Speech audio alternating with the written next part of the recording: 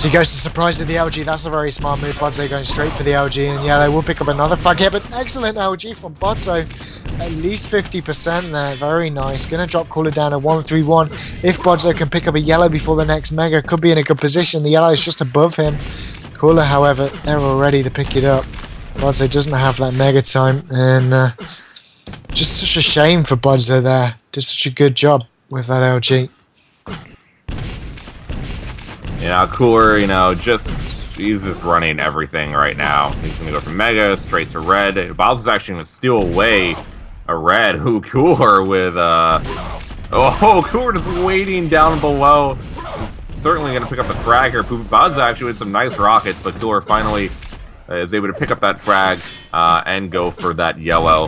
Bodzo will be able to pick up that side yellow and LG, but Cooler hits one rocket, knows exactly where Bodzo is. Bodzo able to do a lot of LG damage, might pick up the frag here, but his LG accuracy actually went away at the very end. That allowed Cooler to pick up that Red, takes a rocket to the face.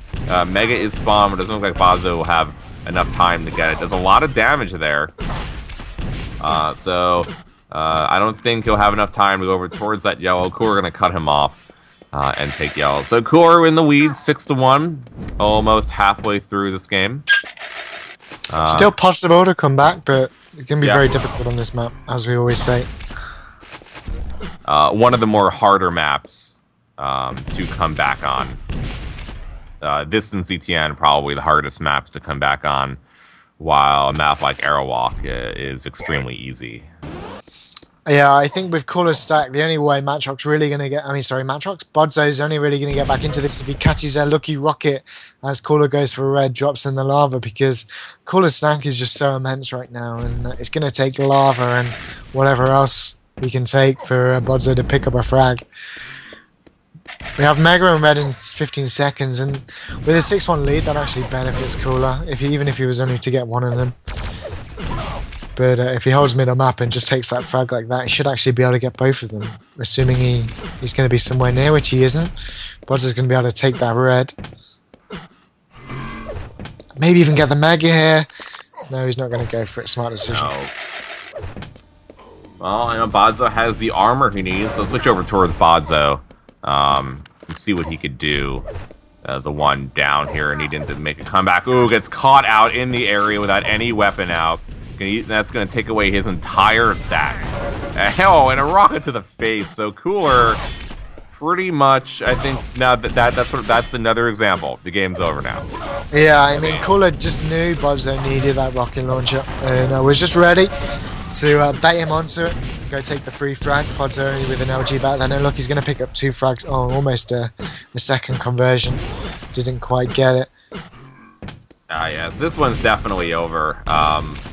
I was just saying that's another example of that, you know, just a frag happening that pretty much kills your brain. Bodzo, you know, took enough time to run around, get the yellows, get 160 armor stack, goes into mid, doesn't have LG out, gets pushed down into the lava, and then gets a rocket to the face and dies. And so that is, now that Cooler has won at least one map, that is going to guarantee Cooler the top spot in the group. And also knocks Bodzo out, doesn't it? Yes, this will automatically knock Bodzo out. Even if Bodzo wins the next 2 maps, he cannot advance because Kilson beat Bodzo 2-0. So, Cooler automatically will be first, and Kilson will be second in the group. And so Bodzo is basically just playing for pride the next 2 maps, see if he can take down Cooler in a best of 3. While Dehang and Matrox are playing on the ESL stream. Winner of that moves on to the next round. Dehang has won the first map, 17-1.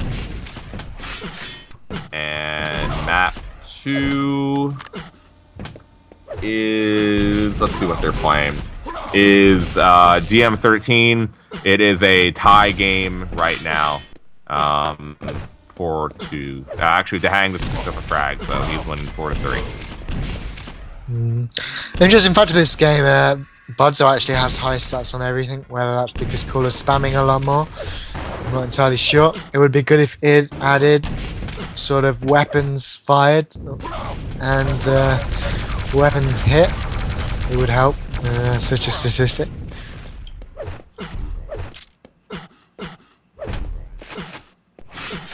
But yeah, as this one ends up, I'll give you a quick tip if you are a new Quake player. You'll see these players doing a lot of rocket jumps on a map like this. It can help. You can confuse your opponent, surprise your opponent, and you also see quite a few times over at that red armor, people fake rocket jumping. Because if you see where bodzo just dropped down now, you can fake rocket jump up there. Your opponent will go through the teleport, and then you can go ahead and drop down and get out of there. So use that rocket to your advantage a lot more than just shooting people. bodzo picks up a second frag. Maybe to give him a little bit of confidence moving into this next map. I don't think bodzo should be disappointed with his performance at all, even as he's inevitably going out. I think he's done quite a good job.